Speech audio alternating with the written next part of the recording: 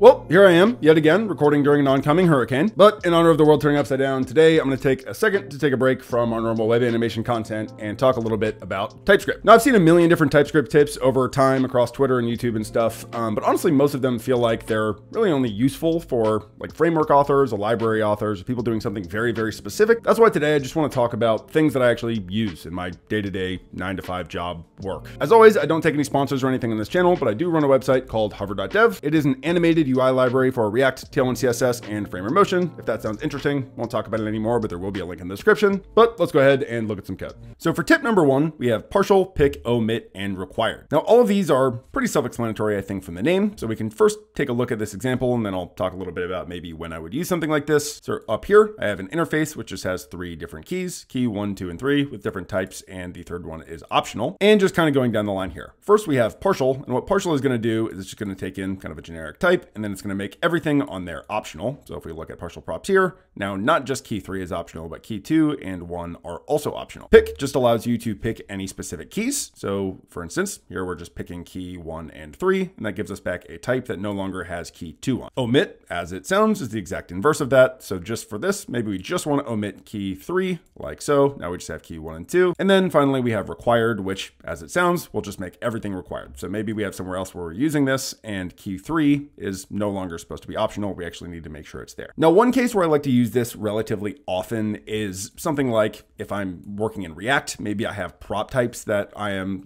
defining for the actual props that the component can take in. And then maybe I have a function which takes in some subset of those props. Well, in that case, I can do something like a pick or an omit, and that will just allow me to not have to rewrite types over and over again. Moving on to tip number 2, we have read only, which is pretty self-explanatory. Often I will have a case where I have some constant that should not actually ever be changed.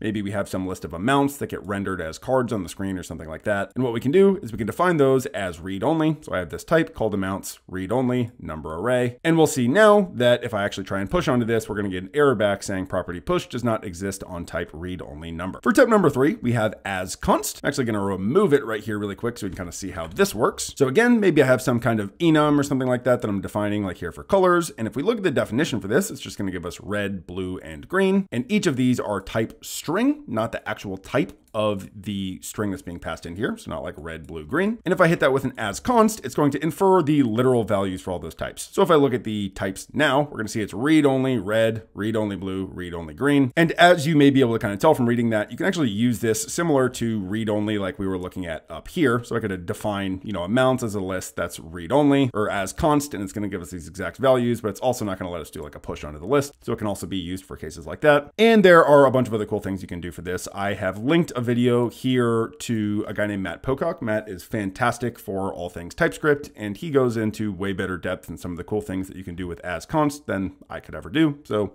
go and check out that video if you want to learn about more about as const. For number 4, we have index signatures. And for this, it's often the case that I'll have a object that maybe looks something like what we have down here. So maybe I have invoice IDs, and I want to actually map those to statuses.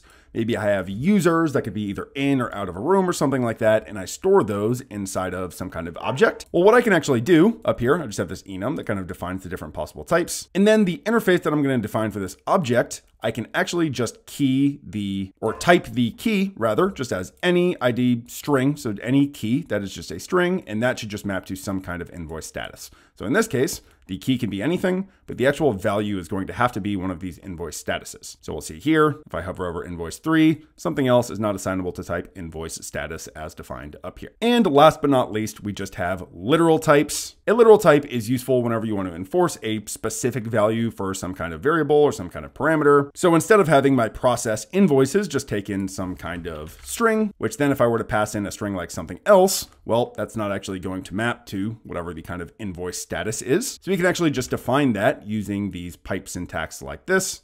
So a status has to be any of these values. And now we're only actually going to be able to pass in one of those specific strings. Now that's all that I've got for today, guys. If you got anything out of this, I would massively appreciate a like and a subscribe. Check out my website in the description. Also check out the link to Matt that I referenced earlier. He's fantastic. I learned a lot about TypeScript from him. But beyond that, I will see you guys next time.